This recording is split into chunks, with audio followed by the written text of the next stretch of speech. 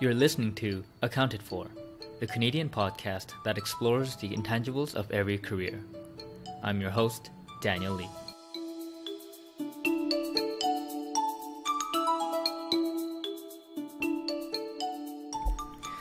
Hey folks, thanks for joining me on this fine Wednesday. I'm just really pumped to introduce today's guest. And today's guest is Ricky Zhang, the founder of Prince of Travel. Prince of Travel is a travel company that started off as a blog where Ricky started just writing about posts on ways he felt that Canadians can hack and earn with travel points, ways to travel in a luxurious manner for low cost, not free, low cost. And this includes various ways, whether it's getting business class flights by churning credit cards, or staying in luxurious hotels with similar manners, as well as changing your spending habits, etc. And throughout the podcast, we talk about Ricky's journey of turning a passion project into a full-time business and how he transitioned from building the company over a year until he was ready to quit his accounting and finance job at a bank to taking on the path as a full-time entrepreneur.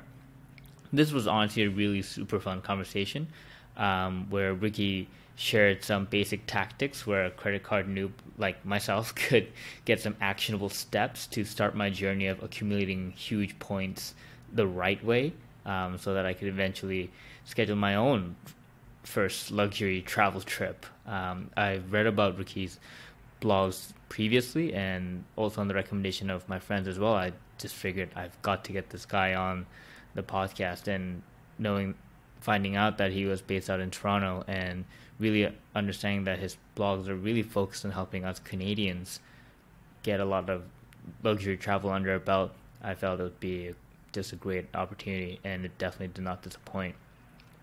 And also, as always, please help the podcast by rating the podcast on iTunes by giving it 5 stars. This really helps a lot with getting the podcast to rise in the rankings, and it really increases the outreach, and so I can help more young professionals gain a broader perspective for their career journeys and just get more creative with what you can do with your life. So yeah, please leave a review and a 5-star rating on iTunes. I will give you a shout out if you leave a review. I read all of them. And so yeah, without further ado, here is my conversation with Ricky Zhang.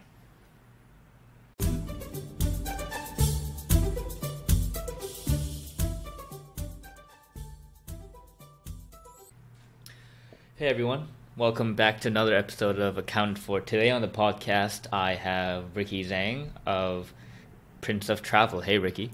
Hey, pleasure to be here. Yeah, thanks for coming on the podcast. And so to start off, to allow our audience to get to know you a little better, Prince of Travel, I wanted to introduce it as a travel blog, but I figured you probably have a better description and, I guess, title for it. So yeah, can you go ahead and help our audience understand what your company does? I would say Prince of Travel is my business. Started off as a blog.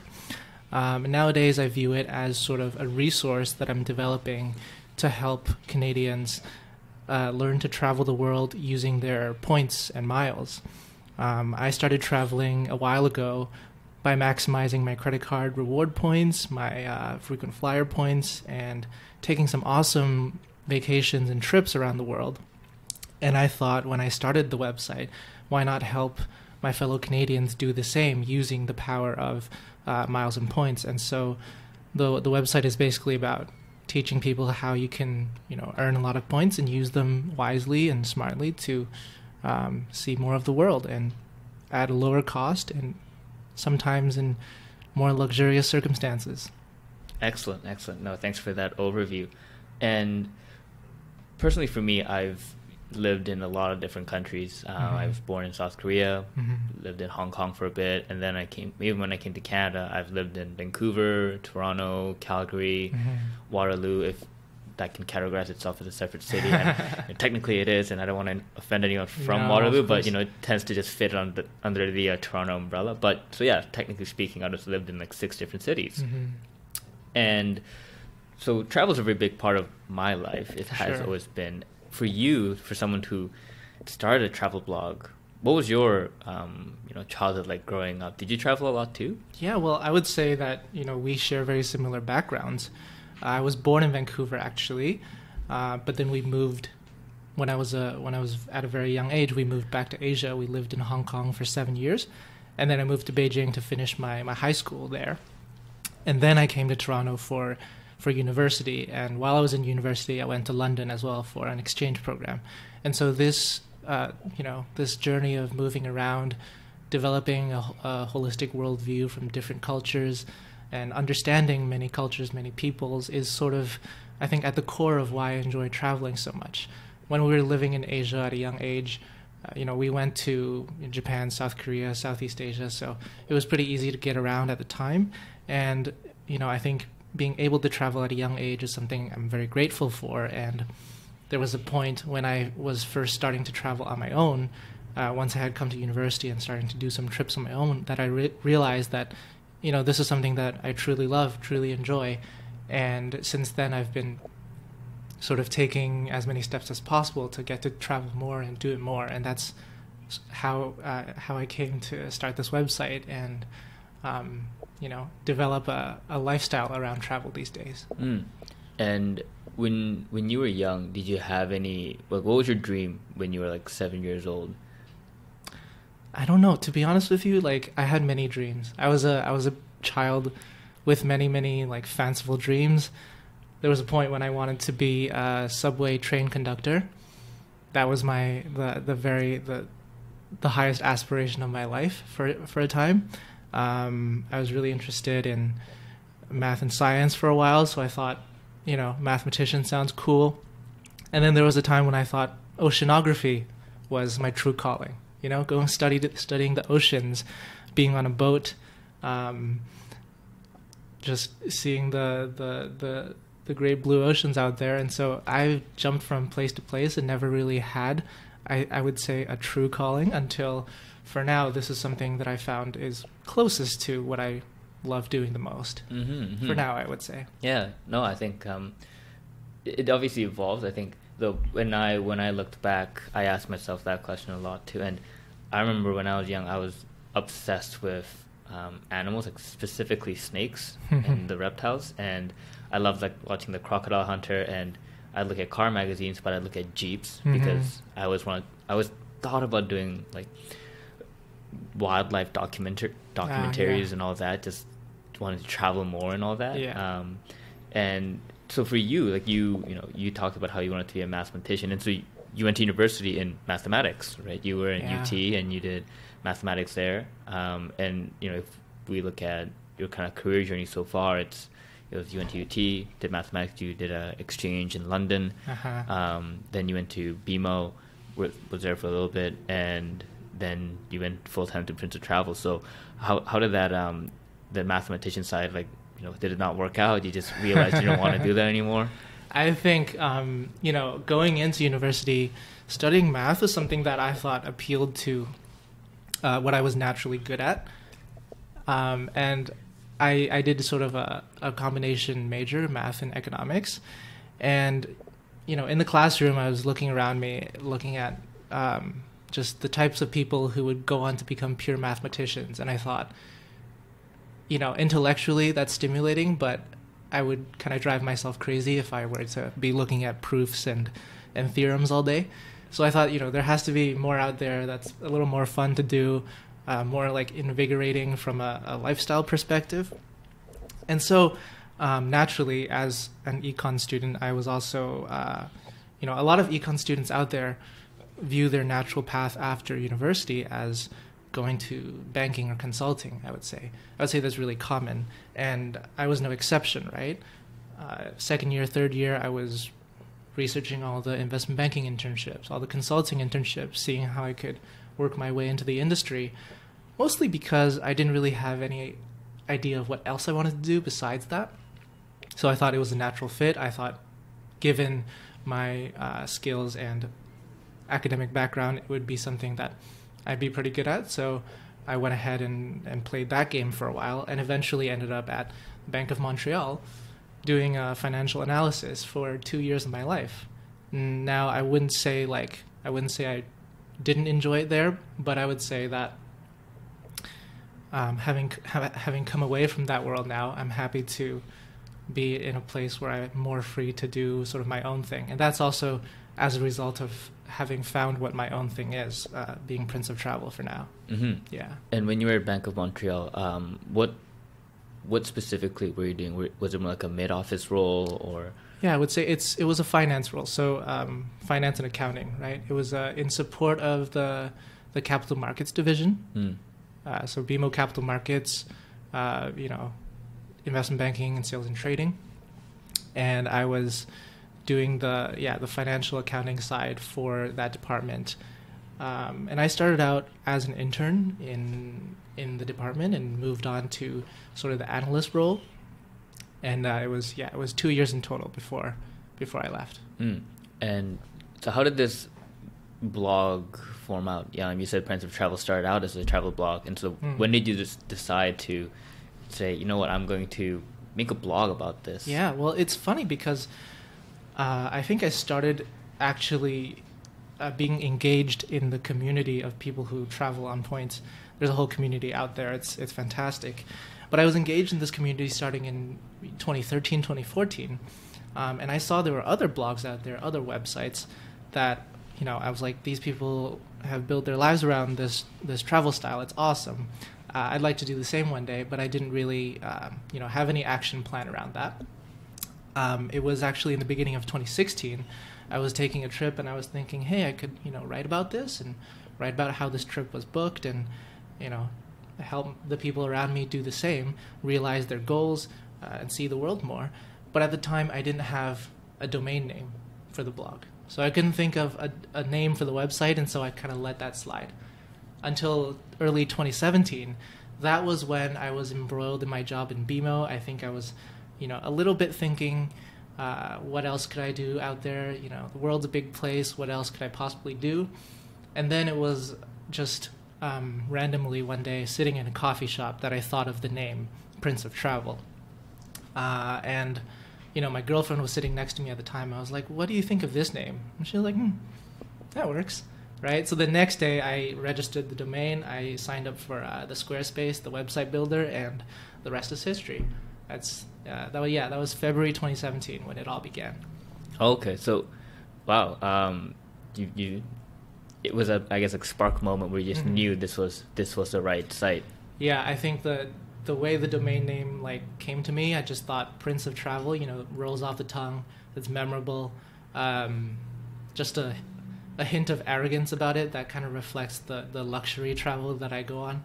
I would say sometimes people will go up to me and say what were you thinking when you thought of this domain name? And I can see that point of view too, but hey, it's here to stay now. Yeah, definitely. Yeah. And so then you run the entire site off of Squarespace? Yeah, I'm using Squarespace. It's challenging. I don't know, many listeners might know of Squarespace because they do a lot of marketing. It's a custom website builder, right? They give you templates and they allow you to make a certain degree of changes to the style and look of the website. But the problem is with these templates, a lot of websites kind of look like they all look the same, right? They look like they're cookie cutter.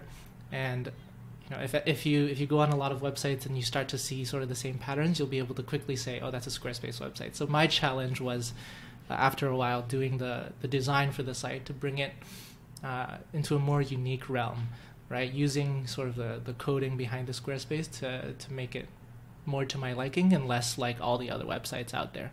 Okay, yeah, so for me as well, my site uses Squarespace, and when I looked at your site, my initial thought was, is this a Squarespace site? It looks somewhat similar, but then mine has Powered by Squarespace at the bottom, and so, but yours didn't, so I was wondering, did he hire a developer to build this full website out? It looks somewhat similar, right? Yeah, you can see a few traces. Yeah. But I like to think that, I've got 600 lines of custom CSS code, which is the code that makes it look different, I would say. And so I spent a lot of time, I think it was late last year, trying to do a full redesign and make sure everything kind of, instead of looking like a basic Squarespace website, looks like Prince of Travel, its own website. Okay, so are you a coder as well? You know how to do basic code? It's well, I mean, I know now, I guess, but it was really just a matter of teaching myself. Okay. Right? Lots of Googling. Yeah. And I would say, along the entrepreneurial journey, that's what everything is, really. Lots of Googling and figuring things out, and coding is just one of those. Yeah, like it's funny because yesterday I was meeting up with my friend who's a front end web developer, and I was telling him about the frustrations I was having with my Squarespace site and these elements that I want to make customizable but I can't. It just doesn't fit with the framework, and it made me really think about, man, am I gonna have to learn coding now so I can start making these changes myself? Yeah, I would say like there were a lot of challenges where I wanted something to look a certain way using a certain line of code, and it just was not doable. Just no matter what I did, it just couldn't be done. So then I had to adapt and say, okay, well, I got to sacrifice this design element of the site. And, design is something that I value, right? I think people come to the website, if it looks nice, then they're more likely to return. And it sends a certain first impression and also impressions afterwards. And so, yeah, for me, that was a challenge, coming up with ideas for the design of the site that not only looked good to me, but are also doable within Squarespace. So, yeah, for now it's with Squarespace, but I'm thinking give it some time, and one day I'll just, pay a web developer, like you said, to do a whole revamp and make it just on point. Yeah, I think perfectly. I agree. I think Squarespace is kind of the you pop that website cherry. And it's an easy way to start for non-technical people, 100%. But I think over time, with the goal of turning our sites into company websites, you want to eventually own it and not have to rely on a third party anymore. Another question I have is, do you use your email service provider of Google with Gmail? Yeah, I use the G Suite, right? Yeah, the G Suite. Basically my email, rick@princeoftravel.com, is linked to a Gmail at the front end. Right? Yeah, it's pretty awesome. That's something that's on my task list where I'm just debating which ones I should use, and I'm more, I think. What are you using at the moment? Right now, I'm not using anything. I'm just using my personal Gmail. But I see. Since I have the domains, I figured I should get a email fitting with my site. I was also going to buy a few more domains separately and host it on like Bluehost or something. Yeah, I would say it's a good idea. Yeah, just in case for the future when I want to change names or something. Yeah, and so, you talked about how you thought about having a blog back in like 2013, and it took some time to eventually push the envelope and build it out in 2017. As you're building out this blog, though, did you set out this kind of tipping point ahead of time where you said, I want to turn this into a business, and after it hits a certain mark, I'm going to go full time on it? Or was it a more very organic process where it started out slow and you didn't really think it'd be a business at first, but it showed inklings of potential? Well, there's two questions there, right? Did I have the mindset of it being a business from the start? Yes, I did. So I had studied the idea of blogging before, and, there's two camps, right? One of them is it's a hobby, it's something you do for fun. The other is you turn your blog into your life, basically, right? Your life's work. And for me, like, I was certainly enjoying the blog more than my day job at the time. And so I had the mindset of, if I'm not taking it seriously, then what's the point, right? I'm here to... I've always, for my whole life, I've been trying to find, like we said before, the one thing that I'm passionate about and that I truly enjoy doing. And here was a potential candidate, right? This blog that I was having a lot of fun with. So I decided to take it seriously from the very beginning. And that meant committing to a certain schedule in terms of posting. I do 3 posts a week at the moment, and I have done so since the very beginning. And also just, being alert to emails from readers, having ideas of how to grow the blog and take it in different directions, breaking those ideas down into actionable steps and following through on those steps in terms of, adding dimensions to the website and making it look pretty and all the things that go into running an online business, right? Your other question was... what was your other question? So whether you kind of had a preemptive tipping point. Right, the tipping point. Yeah. That's, I actually did not. Like, I didn't really know when it would be realistic to focus on Prince of Travel full time. I didn't really have an idea. Well, I mean, it was always about thinking about the income, right? obviously it's about seeing whether the income is going to be enough to replace my day job's income. And so it was always about like tracking the numbers, tracking how much money was coming in, but I never really did have like a certain threshold. It was more of an emotional moment, you know? It was towards the end of 2017, early this year, when I realized this blog is going places. I can take it forwards in a way that I'm confident that it will pay me dividends in the long run, that I will be able to build it into something, build it into a full-time job. And if not, I'm comfortable with the risks because it's worth it, because I've been doing it for so long. When I started the blog, my idea was always, I'm going to do it for 6 months to a year and see how I like it, right? Because obviously, even though I thought I would enjoy it a lot, there was no guarantee. And after 6 months to a year, I realized I'm here to stay. I'm truly enjoying this process, and I'm going to keep doing what I'm doing. So once that emotional hurdle was cleared and the income started to build up a bit, I realized, it's time to make this move. It's the right time. Mm-hmm. And during the 6 months when you were posting 3 times a week, how many hours a week were you spending on the blog itself on top of your having a full-time job? Yeah, it was basically like having 2 full-time jobs, because it's a lot of work, right? In terms of writing, actually, each post I would say nowadays takes me like between 3 and 5 hours to finish. I could potentially spend less time, but I just feel like quality over quantity, right?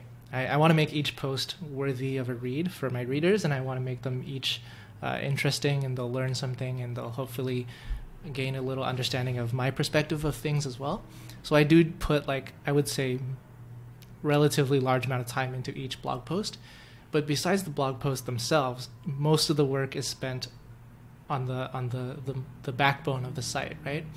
And I'm talking about stuff like replying to emails, replying to comments, participating on other online forums, getting the word out there of Prince of Travel, setting up the marketing side of things. That takes a lot of time as well. So I would say in the first 6 months, I was not spending that much time because it was still a hobby at the time. But once I realized that this was going to be something I would take forward seriously, I was spending a lot more time. So I'd be at my day job. On my lunch break, I'd be typing posts, go home, finish up the post, publish, do a few other things.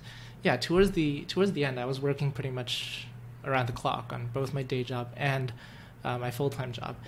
And Prince of Travel.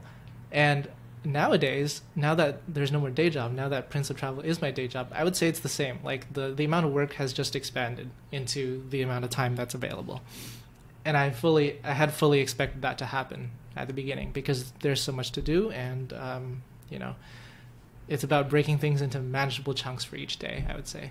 Yeah, no, I totally agree. I think every time I catch up with my friends nowadays, I tell them about how I'm working more hours now than I think I did in any other one of my jobs, just because I constantly say that it's the real trick is trying to turn off my mind and trying not to work. Like the weekends or the weekdays, like there's no difference really. Like every day is the same. That's exactly it.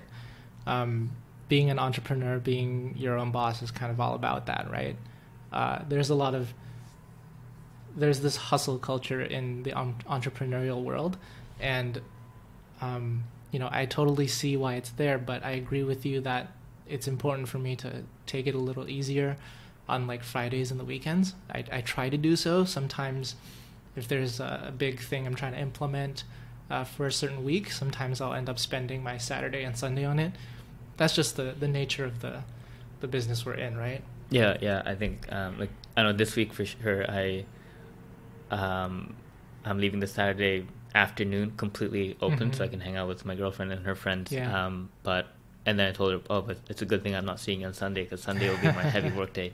And so you talked about how it was a hobby in the beginning until you saw the potential of what it could be. Yeah. Was it one specific moment? Like, was it a single blog that just exploded and became viral, or was it continuous small attractions? Like, what was it that gave you this sense of confidence that, okay, I think it could be something. It has potential. I think it was, a period of sustained growth, both in terms of the number, like the traffic numbers of people coming to my website, and also just the response I get from my readers and from the people in the Canadian points travel community. A period around, I would say, like late last year to early this year, when, it seemed like every new person to the community that I spoke to had already heard of my blog through other people or through Google, right? Obviously, search engine optimization is a huge part of running an online business. And, there was a point when people I knew personally, but whom I hadn't spoken to in a couple of years, they would message me and they'd say, hey, I was looking at how to maximize Aeroplan and I clicked this website and your picture was on the side. So that was like truly awesome to see for me. And I started to feel as though, I'm developing this online presence where I'm beginning to be able to reach people and make a real difference in their lives, right?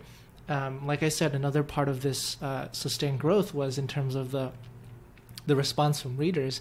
And I started getting more and more emails saying, listen, like, you helped me book this amazing epic trip that I never would have thought possible, right?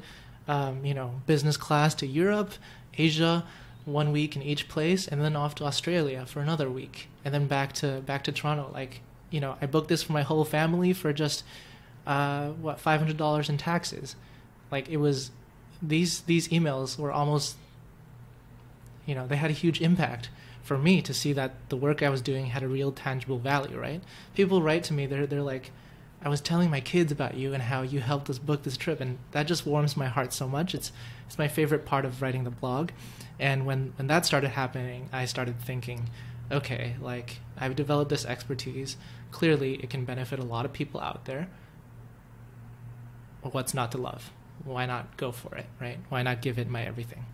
Mm-hmm. Yeah, and I think you've definitely touched a lot more people than I have, but I think for me too, like, the initial, because it's not always easy, right? You're not always going to get those responses, but there are those times when those emails come, like when I write a long essay and someone replies back and says, hey man, this really changed my perspective on life, or it's helped me make a certain decision, or from a podcast episode, a friend tells me, yeah, you know what, I heard this episode about the guy who went to Africa, I'm going to go to Africa too now.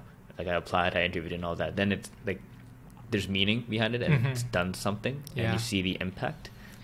Yeah, I would say for the first 6 months or so, that was growing, like the website was growing very slowly, right? Because obviously it starts from zero. Every new website, every new online endeavor starts from traffic numbers of zero. And for, I started in February 2017. For February and March, pretty much nobody came to the website. Like 10 people a day if I was lucky. I remember a certain date, very significant date, March 20th, 2017, when a grand total of 0 people came to the website. Like, I thought at that point, what's the point, right? What's even the point of me writing 3 posts a week if nobody's reading them? But it's always going to be like that. It always takes time to build up an audience. Soon after March 20th, a friend of mine, another blogger, sent some traffic to my website. He said, hey, go check out this guy's blog. And then that day, like 60 people came to the website, and I was overjoyed. I was over the moon because 60 people, I've never had that many people come to the website. And nowadays, obviously 60 isn't such a huge number, but I remember, throughout the first 6 months, every time I reached like an all-time high in terms of visitors or page views for that day, I was just so happy. And it's always going to be that steady, slow growth, but eventually you do get to a point, if you commit, if you stick to what you had said in the beginning. And that's why I would say for anybody who's trying to start an online endeavor, commit to it for 6 months to a year and see how it's working out for you. Yeah, no, I think that's definitely a great advice. I think for me, when I launched my blog and everything, I had that initial peak in the first month of like, I'd get maybe like 1,000 views just in the month, and then it just died, Yeah. and then it became another slow rebuild back up, and it's still, I don't even know if it's recovered. It continuously Yeah. volatile, like moves up and down. But yeah, like it's slow. I've only been honestly like running it for about maybe 4 months, so much less than you have. But yeah, like but just keep at it, I think. Yeah, that's something you got to get used to as well. Oftentimes when you do hit a peak, you'll get that high, and then for the next like 2 months or so, you'll go down to like 50% of that peak, and you'll just be like, ugh, right? What am I doing wrong? Exactly. And you know, you're only 4 months in, so you're going to see that like a dozen more times in the lifespan of the website.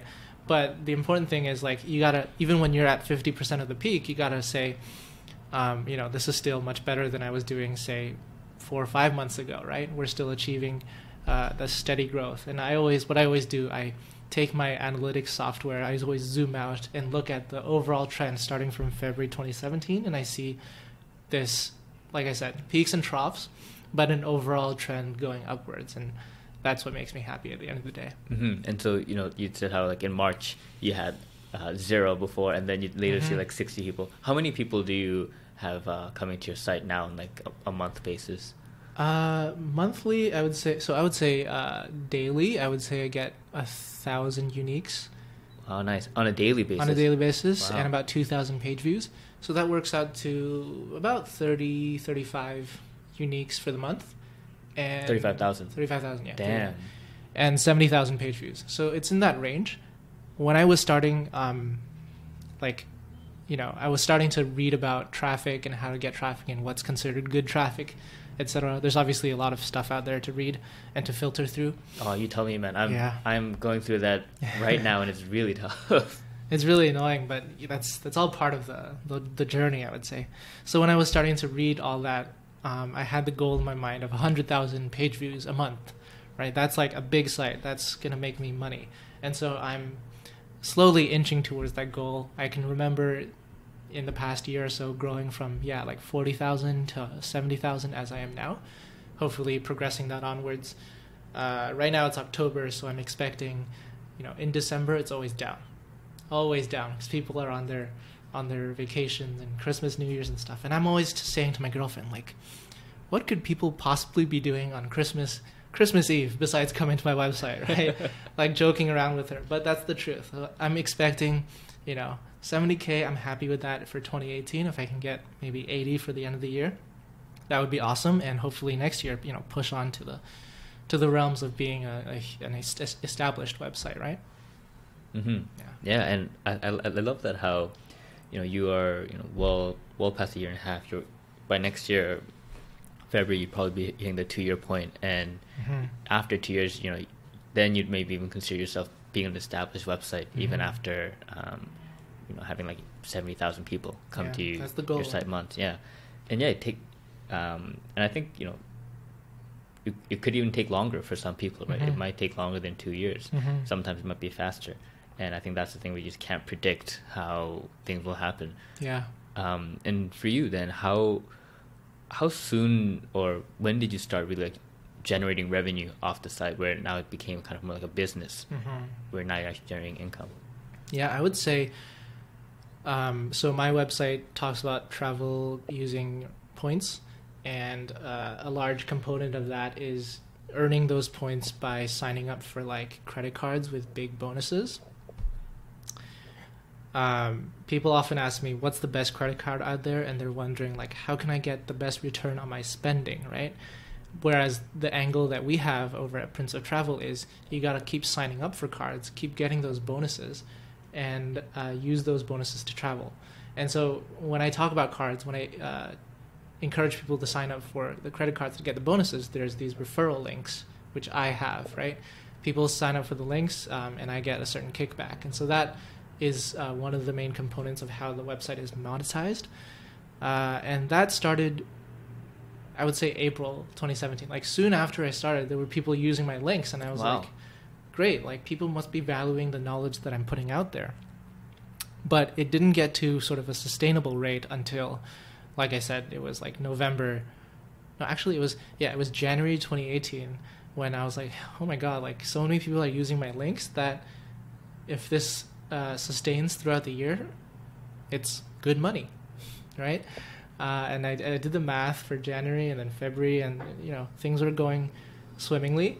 And then it's funny because these things are obviously not completely within your control, because in March, American Express, which operates these credit cards that have the huge bonuses, changed some of their rules, making the referrals a little less lucrative. And that was obviously a big blow to me, because that reduced like the amount of income I could potentially earn by a big percentage. But by that time, I had already committed to the idea of running this full time, and I had faith in myself that, yeah, like there's going to be other ways to monetize. There's, as long as traffic grows, it'll be monetizable, right? So, I would say early this year is when it started to happen in terms of the income, and nowadays it's about bringing together multiple income sources.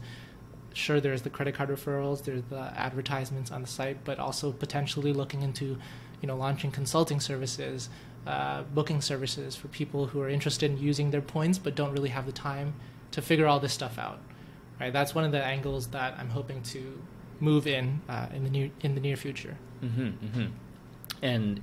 So if we were to look at your business itself as how the income's generated, how would it really be split, like percentage-wise, between like affiliate, so like credit card referrals being like an affiliate form of income, and like advertising revenue on the site? Yeah, I would say probably like 75-25. Advertisements are not the most lucrative way for now. Like in my experience, I used to use Google AdSense, which is like the introductory advertising service that everybody uses, and they don't pay well at all. Like they paid me like $100 a month for 70,000 page views. For at the time it was like 50,000, but yeah, it was nothing. Like I can't feed myself with that. And then after you get to a certain point, there's like these advertising networks that you can join, so they have like a stronger pull among potential advertisers, and they also pay you out a lot better in terms of the actual income you earn on a monthly basis. I joined Mediavine, it's called, in August, and I get like 7 or 8 times as much as I get from Google AdSense, which really helps to build up that part of the income stream, right? It's good like passive money in the sense that as long as I keep posting consistently, people keep coming to the website, there's going to be ad money flowing in. What I would I would say 25% ads, 75% the credit card referrals, and also, credit card referrals sometimes pay me in points, and then the points I can use towards funding my travels as well. Right. Yeah, I'm taking down notes for even my Absolutely. own site growth. Would you, in terms of like signing up for these like Mediavines or like these advertising networks, would you recommend, like for myself, like future vloggers, to only go after you've hit a certain point of like unique visitors or page views? Yeah, they do have a threshold, and that's how they maintain their pull for advertisers, right?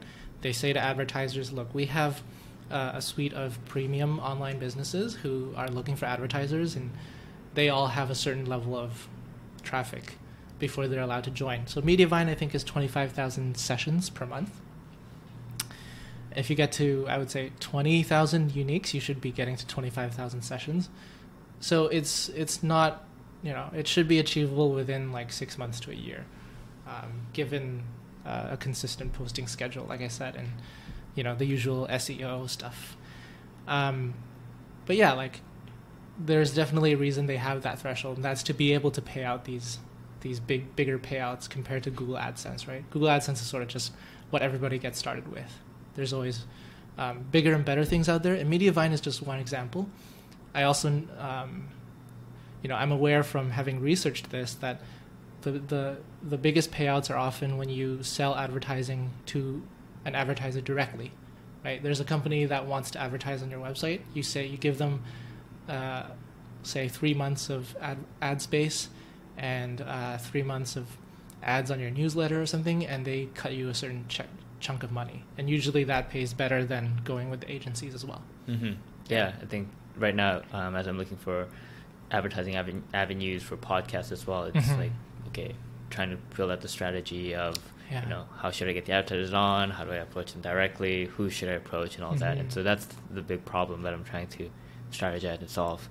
In terms of like the kind of content marketing you do, then you said you spend a lot of time, answering blogs, going out to forums, doing those things that are not scalable right now in order to scale later on. Yeah. What kind of content marketing strategy have you found is the most effective? Yeah, I would say like doing everything you can to establish yourself as an authority and preferably the authority on your topic, right? Like I would say I've built this knowledge throughout years of experience, and I do my best to convey that through the website itself. But if people aren't coming to the website, they're not getting to see that, right? So it's all about going on. Like the reason I go onto the Reddit forums and the Facebook groups to participate and share my knowledge is so people see, this guy knows what he's talking about. Maybe I should go to his site and read up on what he's up to, what else he has to say, etc. Yeah, it's what I've found in my experience to be the biggest like spikes of traffic that get sent to my website every now and then is when, I've demonstrated that, I've built up all this knowledge, and here's why you should listen. Here are the things that I've written on my blog post that will benefit you hugely if you were to put them into practice. Come have a look. And some of my most popular blog posts are also following that train of thought, right? Stuff that other people out there either don't know or haven't talked about. If you put it out there, you get people coming in and absorbing that knowledge. Mm-hmm. Yeah. Yeah, I think that's a strategy I'm looking into as well, where I just reach out to people like directly on LinkedIn, or even just adding value to the community, like answering questions on Quora or like Reddit. Is that what you do? Like you just go to a Reddit forum and just a question someone has about travel, someone says, I have questions on Aeroplan points, what's the best way? And you just go and just put out a long answer that... Yeah, well, the easy part for me is there's already a whole Reddit community dedicated to this stuff, which I was part of before starting the website as well. Right. And so, yeah, like people ask questions in there on a daily basis, and I do my best to answer them whenever possible. And I've got like in my flair on Reddit, you can have like a little message, right, by your username. I basically said, I'm helping you answer this question right now, but there's more on my website if you want to learn more. And at the beginning, I did a lot of that work myself. If someone has a question and I think that my blog post would be helpful, I'd put the link in there and I'd be like, come read this. And then, as the website starts to grow, I realized that other people were doing it for me. That's sort of another marker of when I realized that I was becoming this authority, when I realized I was becoming a respected figure in this community. It was when people, newcomers to this community had questions, and other people who also read my blog and who also knew of the value that I provide would just link to my article on behalf of me, and then I just upvote it. Nice. Yeah, so at that point, I don't have to go in and promote my own links anymore. It's just a matter of writing stuff that the communities out there will find helpful, and then sort of depending on my audience who do want to spread the word, to go out there and share it with others. Yeah.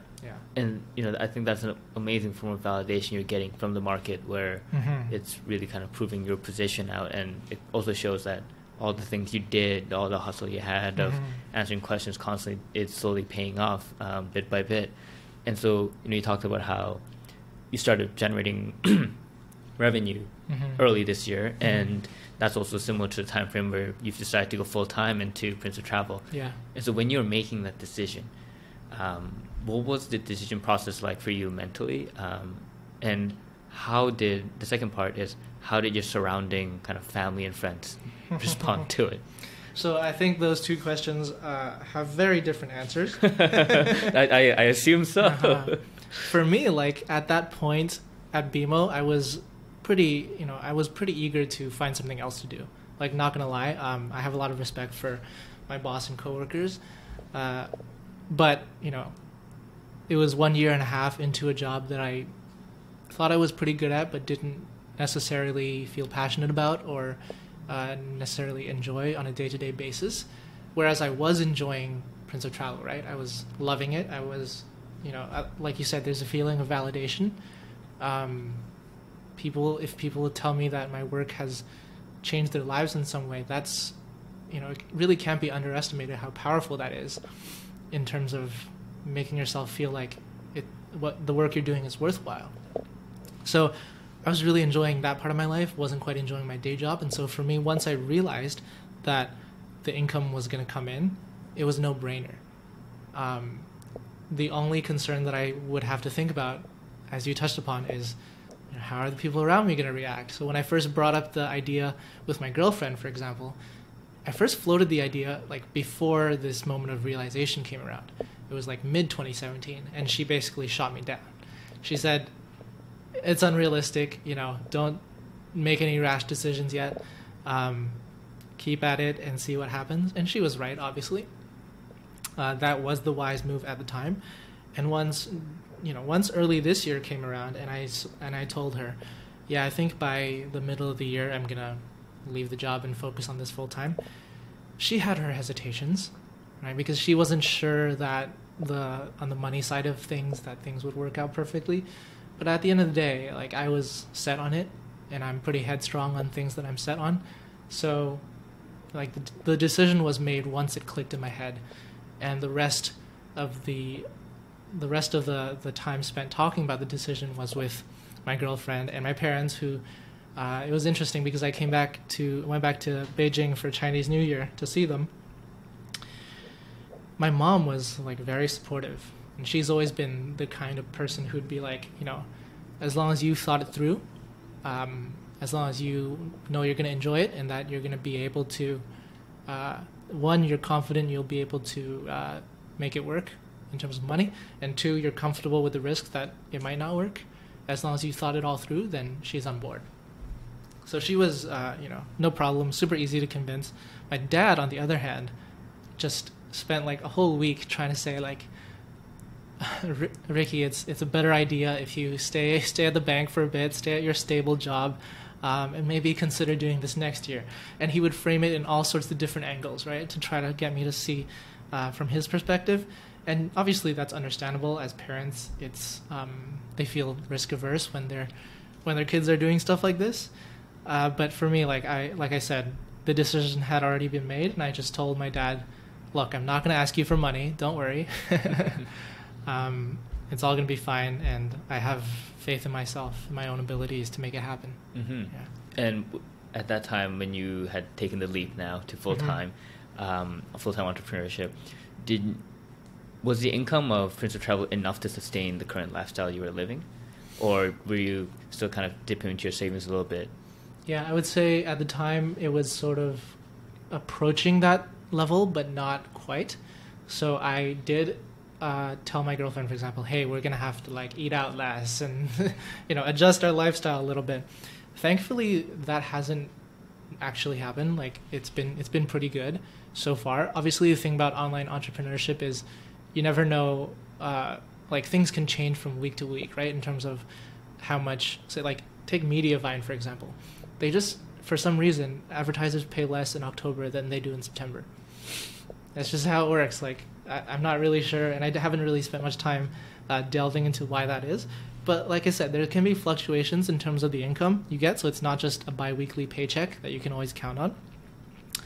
And you have to be comfortable with that, right? You have to be comfortable in that little bit of uncertainty.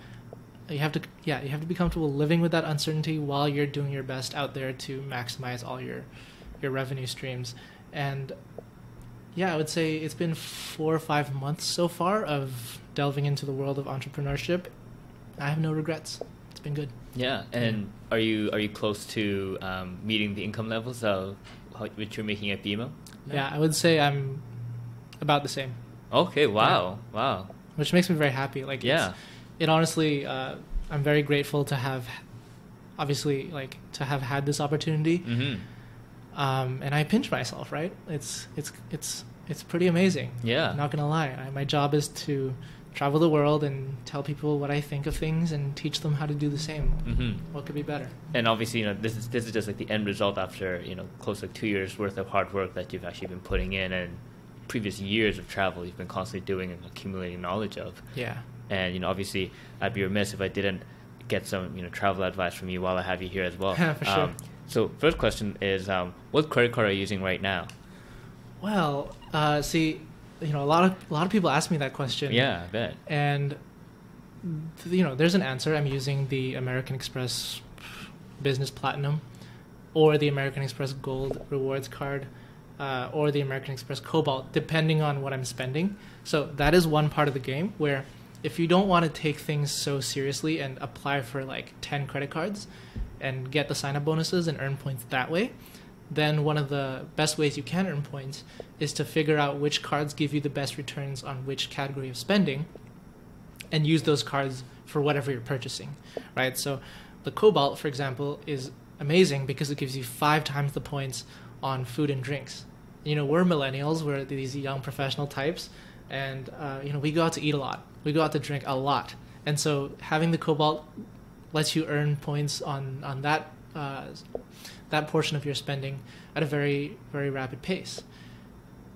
Then you take, for example, the Business Platinum, which gives you a general good return on everyday spending. 1.25 points, membership rewards points, it's called. The American Express membership rewards, 1.25 per dollar. And then you can transfer those points onto Aeroplan or the British Airways Avios program and use them if you know the sweet spots where they give you the best value. Use them towards those redemptions and get yourself some pretty amazing trips. So yeah, that's sort of the basic strategy. Find out which cards work best for your situation and adopt that strategy and go and use it on your everyday spending.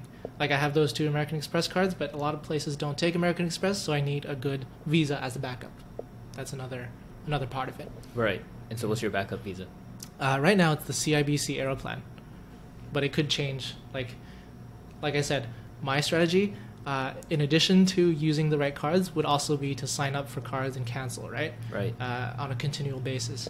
So, in a couple of months, I'm going to need to cancel that CIBC Aeroplan Visa and get another one for my backup Visa. Mm-hmm. And so, I dabbled in that kind of stuff. I read, I love the whole gamification of points and trying to get this travel as well. I obviously haven't been quite successful as you. Also, I think it requires a lot of time to really invest in and really be serious about it. And so I've, gotten like the welcome bonus at the TD Aeroplan before, and then used like the Gold American Express. But those were a couple of years ago, and so I think now some of them have probably reset after reading your blog on, time limitations. Some have a limit, some don't. It seems, and so I think I've probably reset on all of them. So if I were to start off again now, how do you think I should start off? There's really good offers right now on the Business Platinum. There's a special offer from Canada Post. It's like a partnership offer that American Express did with Canada Post Small Business Services. And yeah, it gets you a lot of points, and it has a $400 annual fee, but the amount of points you get far outweighs that. And then starting from there, you sort of look at the other cards and cycle them. Pretty much the most common practice, I would say, among people who do practice they call it churning, right? Churning credit cards. So opening, closing, getting the bonus every time. Yeah, it's basically identifying the best offers out there and getting like 2 to 3 cards every 3 months. So I'm sure a lot of listeners are like, won't that ruin your credit score? Right? So it's a question I get all the time. But the truth is it won't, because if you understand the way your credit score works, every new card you get decreases your score by a little bit, but every new card that you can demonstrate you can use responsibly increases your score by more. So if you keep getting credit cards and using them responsibly, right, paying off the balance every month, not carrying interest, not having late fees, then your credit score is likely to stay the same or perhaps even increase, because you're demonstrating that you can use so much credit so responsibly. Anyway, yeah, so the plan would be start out with the Business Platinum is what I would say. And then there's a whole bunch of offers right now. There's the American Express Business Gold as well. It's, I think, 40,000 points for no fee from Canada Post. American Express, by the way, has by far the the biggest chunk of these great offers out there. So if you do want to get into the game, then they're by far the first issuer you should look at. If you look at the big 5 banks, their offers tend to be a little softer, but there's still a few good ones that you can consider. Right now, CIBC has some pretty good offerings. Right now, they're really going in hard on their credit cards for Q4 of 2018. So yeah, I think on your site when I was looking through it, it seemed the CIBC cards had the best kind of option where for like non-Amex based cards that offer a lot of good Aeroplan points. It seems to be CIBC had a lot of good ones there. Yeah. And also less restrictive on re-signing up within the year and stuff. Yeah, most, that's the thing about this practice of opening, closing credit cards. It's kind of, I would say, something that the banks haven't taken such a close look at because not many people do it compared to the total number of credit card clients. Like if you look at American Express and CIBC, they have in their terms and conditions, they say that if you do apply for it, if you have held the card before, you won't be eligible for another sign-up bonus, but they don't enforce those. So, it's kind of in that gray area right now where I think the banks are starting to pay attention to this stuff a little bit, but still not to the extent that they're actually going to do something about it. So the opportunities out there are still ripe if you want to, travel the world like a boss, basically. Yeah. And I guess, get in before your site grows too big. There's too many people breaking the system. That's for sure, yeah. And so for Amex, for example, like I use the Amex Cobalt, and I use it for everyday spending because it's all like food and meals. That's what I use my spending for. Sure. Is there no limit in terms of me getting an Amex Gold and a Platinum at the same time? No. Oh, nice. Yeah. Okay. They want you to get cards. Okay, yeah. Think about it from the issuer's perspective. The more outstanding credit limits you have, the likelier you are to default on it and pay them a shit ton in fees and interest. So if you think about it that way, yeah, it's in both of the issuers and your best interest to actually get these cards. Obviously, you are going to be doing your best to be not profitable for them, right? You're going to be doing it responsibly and getting the points and using them wisely, but at the time of application, they absolutely want you to sign up for all these cards. And you tend to go on a lot of these trips full business class, and do you tend to use like Aeroplan for absolutely most of the times? Right now I would say Aeroplan is like the best program for Canadians who do want to first of all travel the world a lot to a lot of different places. Because Aeroplan partners with the Star Alliance through Air Canada, basically you can travel anywhere in the world using those points. And then the good thing about Aeroplan is the redemption chart allows you to, book business class and first class for reasonable number of points compared to how much those flights would cost if you were to book them with cash, right? If I had to fund my travels with money that I earn from my income, then there's no way I would travel in business class, right? Because it'd be like $5,000 for a round trip. I can't afford that, but if you use points, the cost in terms of points is often only like 1.5 to 2 times the cost of an economy trip. And given that you can earn so many points so easily, it makes sense to splurge on business class and treat yourself to these honestly pretty life-changing experiences around the world. Yeah, and in terms of, I guess, booking a business class trip, I think on average going to Europe or like Asia is going to be around you got to go past the 100,000 point mark, and so that will probably be around 3 different credit card welcome bonuses, right? 2 to 3. I would say. If you focus on the larger American Express ones, you can make it happen with 2. 2. Yeah. Is that the Platinum and the Gold? That's the Business Platinum, and then either the Business Platinum with the Personal Platinum, or the Business Platinum and the Business Gold. Oh, so you can get Personal Platinum and Business Platinum separately. Oh, wow. Listen, you can get all the cards at once. That's just how the game is played. That's amazing. Okay, so then you get all that, and there's also the tax component, and I think you might have also listed about how certain airlines try to lower taxes and surcharge fees for using Aeroplan. Is that what you also focus on as well? Yeah, that's the key, right? People, I often go on CBC and see people denouncing the Aeroplan program, saying that it's always like an elderly person living in Halifax or something, and they'd say I've been saving up my Aeroplan miles for 15 years to book business class to Europe. And when I tried to use them, it tried to charge me like $1,000 in fees. And then they would go to CBC and complain. And whenever I see an article like this, I'm always motivated to sort of defend Aeroplan, because you can use Aeroplan for some pretty crazy trips and pay only like $200 in fees if you know what you're doing, right? So the biggest part of that is dispelling this notion that you have to use Aeroplan miles on Air Canada flights, because the Air Canada flights will charge you a huge amount in fees, $500, $1,000. But like I said, there's 28 Star Alliance partners out there that can get you to all corners of the world. And if you were to use your miles on those airlines, many of which have an even better business class than Air Canada, just as a bonus, if you're to use your miles on those airlines, you'd pay, $200 to go to Asia, back and forth in business class. And then one of the great things about the program is you can have stopovers.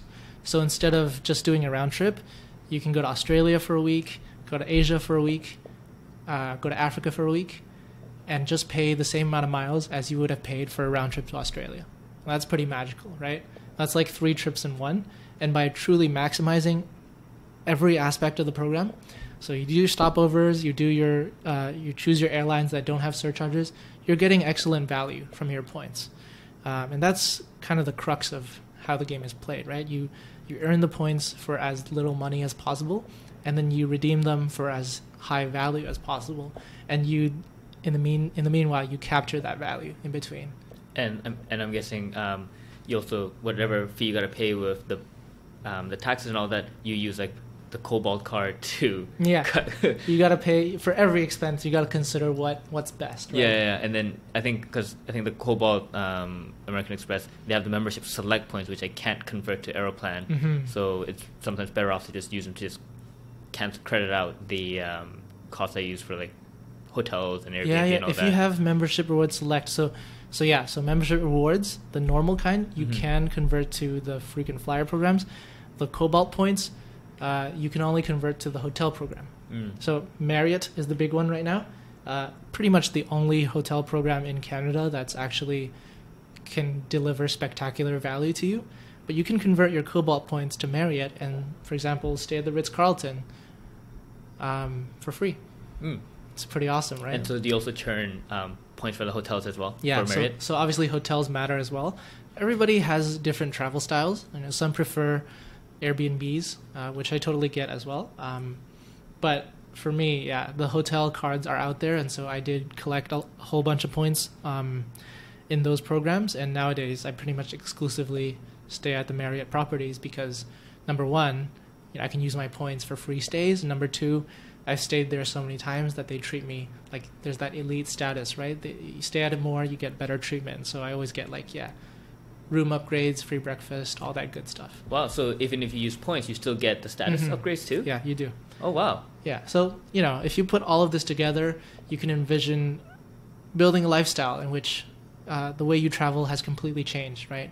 Yeah. From something that's resembling like sitting in the back of economy, staying at hostels, which is how I used to travel before any of this.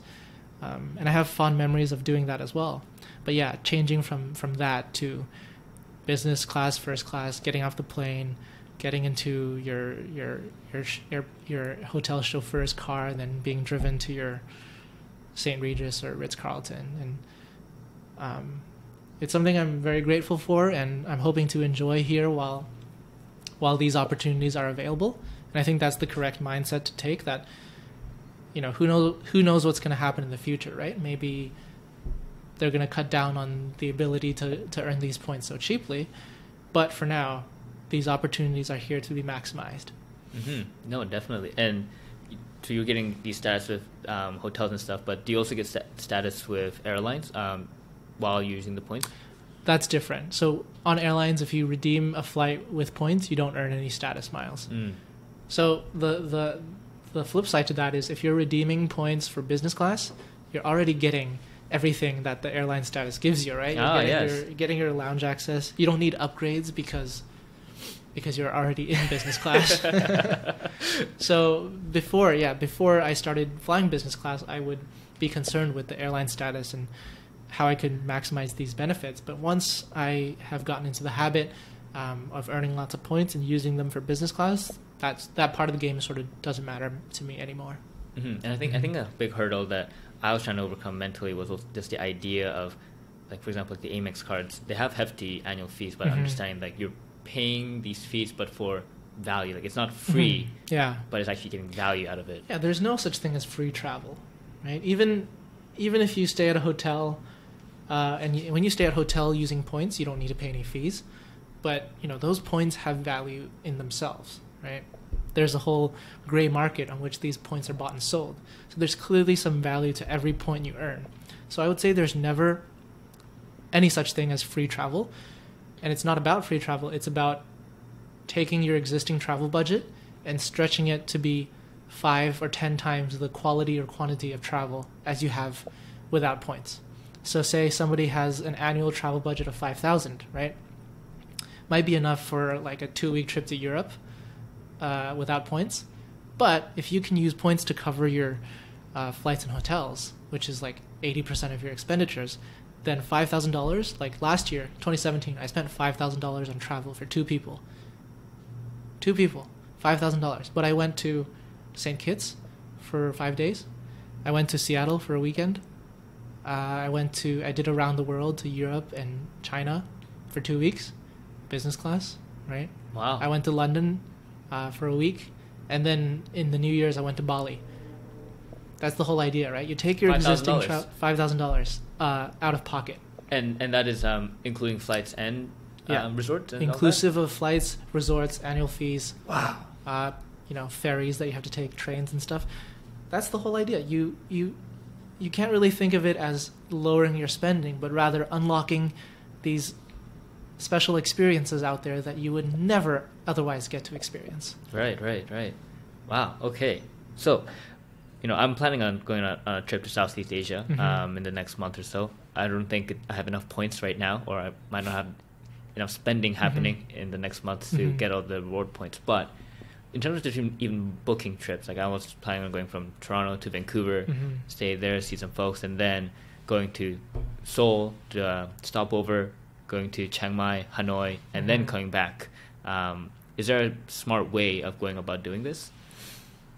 Yeah, so it's all about learning the intricacies of each program and maximizing what they allow you to do, right?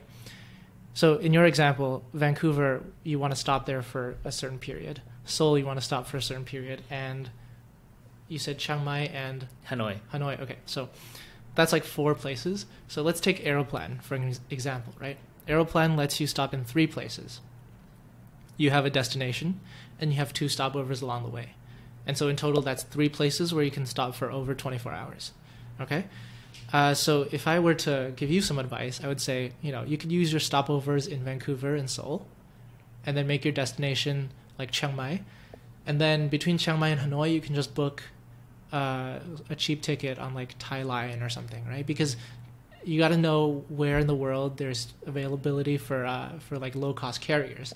If you're going to Europe, that's the same thing. If you're flying between 2 neighboring countries that are not that far apart, you can often get a ticket for $30 or $40. So yeah, I would advise if you have, are you looking travel business or economy? I guess I'll have to do economy now because I don't have enough points. Yeah, for sure. I mean, it's still going to be an unforgettable trip, right? It's not just about the journey, right? It's ultimately still about the destination. Economy to Southeast Asia, that's what, 90,000 Aeroplan points? Probably, yeah. Yeah, 90,000.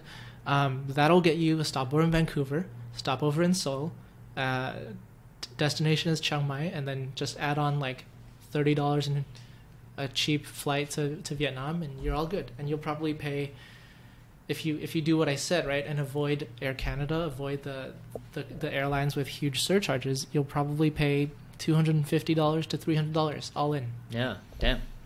I really wish I went you sooner, so I could have started accumulating points so I can actually travel that way. I mean, listen, we all wish we had started doing this sooner, right? As long as you're keen about travel, as long as you like going out there, seeing the world, then I can't really think of any situation. Oh, you have to be financially responsible, right? Obviously, right. That's really important to say. I do apologize for not mentioning it earlier, but you can't go out there and play the credit cards game if you would be tempted to overspend. spend beyond your means and carry credit card debt, because then any interest you pay and the ruining of your credit score would completely defeat the purpose of earning these points, right? So that's obviously a huge prerequisite, but I assume your financials are perfectly in order. And so, yeah, then as long as you're interested in seeing the world, then I can't think of a situation in which it wouldn't benefit you to get started. Yeah, no, I'm definitely going to be looking at more credit cards to potentially start churning that and start accumulating the points of hotels and flights as well. I think it's kind of a lost cause right now for my next trip. I'll probably have to pay the full economy price, but no, I'll definitely keep that into consideration though for the future. And we're kind of hitting the final runway marks of the interview. I also want to be conscious of the value of your time as well. And so right now, you've traveled a lot. You've been to so many different cities. Yeah. How many cities have you gone to? Cities? I don't really count. Okay. I spend my time counting the cities here. Then how about but I would countries? say, 39 countries. Whew. And my goal, obviously, my dream is to visit all 193. Nice. And, using points will be an essential Yeah, hopefully all to business get there. class, right? Hopefully, right? And so has there been a particular place that you felt like, man, I'd actually really want to live here. Like, this is a really cool place I never expected it to be like. Yeah, I kind of have that feeling wherever I go. Okay. And to be honest with you, Yeah. I like to think of myself as very adaptable and keen to absorb as much as possible. And so, I was in Brazil twice, and I really enjoyed it there. I thought the people have a really good passion for life, and they take it easy. Nobody really takes themselves too seriously. And I thought it'd be cool to it'd be awesome to spend 6 months in South America just hanging out, maybe doing a few I could run the blog from anywhere in the world, right? Right. So it'd be great to just absorb fully, immerse myself in a different culture, different language, meet some people from different walks of life, and just expand my horizons that way. Another part of the world I love is just Asia, right? I spent my life growing up there. I'm not just going to move away and never go back. I look at any city in Asia these days and I think, things are happening. Things are moving really quickly and it's really exciting, and I'd love to be back there for some period of time in the future as well. Have you ever considered moving away long term to a different place? Well, I would say Toronto? It's interesting because when I first came to Toronto and for the first 4 or 5 years I was here, I didn't feel that much of a connection to the city. I didn't feel like it was the place for me. Not that I didn't like anything about it. There was just not that connection. But ever since starting Prince of Travel is very Canadian. Right? It's very much tethered me to the Toronto community. I've met so many great people who are passionate about the same things I am. That ranges from other people who are interested in traveling the world on points to the huge entrepreneur community here, right? It's absolutely fantastic, and it's a great resource.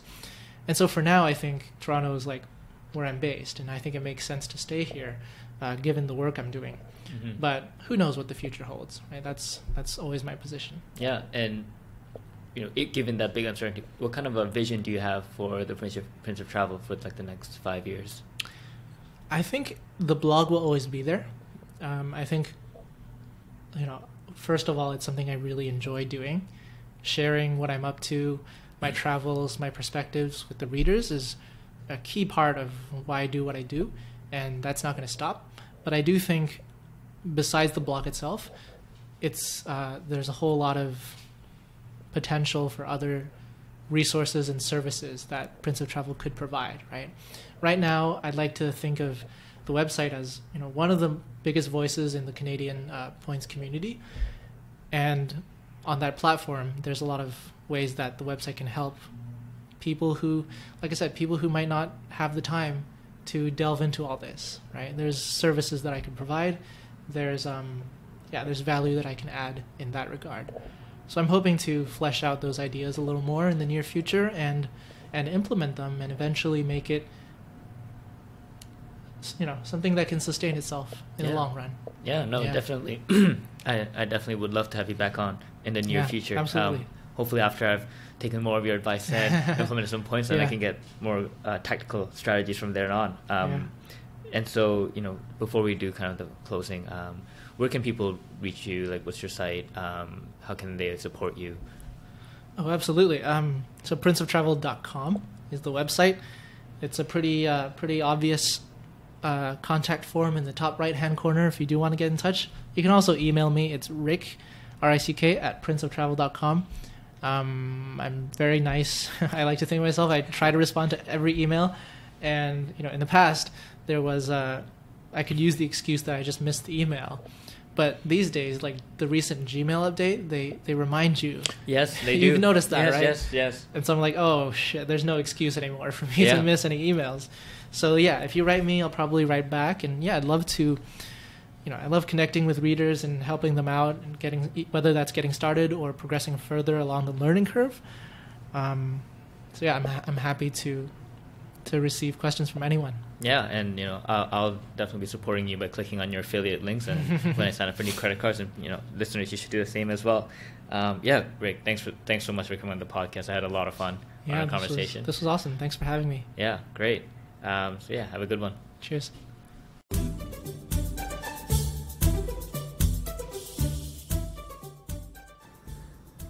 So thanks for listening to the podcast.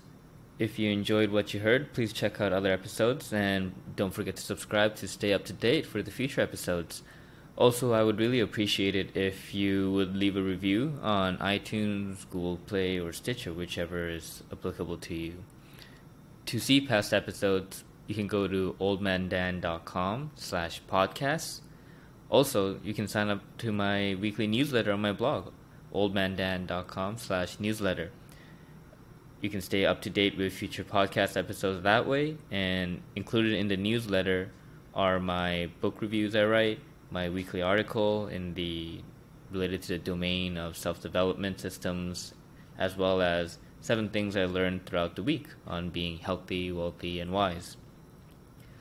Finally, special thanks to icons8.com for allowing me to use their music, Tiny People, on the podcast. Great. I will see you all next time. Take care.